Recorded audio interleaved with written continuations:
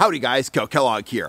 I've got a quick announcement to make this morning. We've had a bunch of requests for trolling rudders. Guys want to buy trolling rudders separate in our store, and we've put together a 3-rudder set. Looks just like this. Each rudder is rigged with a trolling swivel that goes on the lure side of the rudder, and then a standard swivel right there where your main line attached.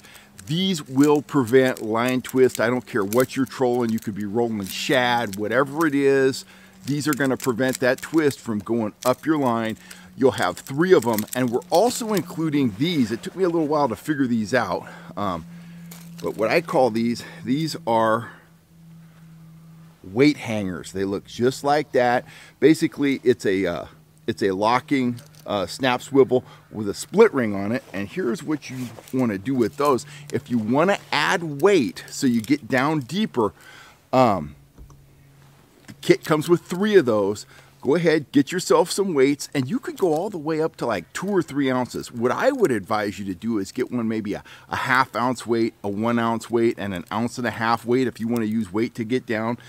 Rig it on that split ring just like that, and then you'll notice there's a hole in the bottom of the rudder. Just put that snap through there like that, snap it shut, and you have an easy way to add or remove weight. So you'll find these in the FHS store at fishhuntshoot.com.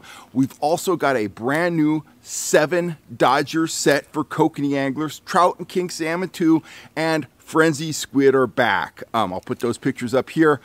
I am out of here for now. My little battery indicator's flashing at me. I got to get back in the house. It's chore day here in the foothills. I will catch you next time right here on YouTube. Remember, go to the FHS store for rudder kits, my new 7 Dodger set, as well as frenzy squid. I'm Kel Kellogg. I'll catch you next time, guys. Thanks a lot.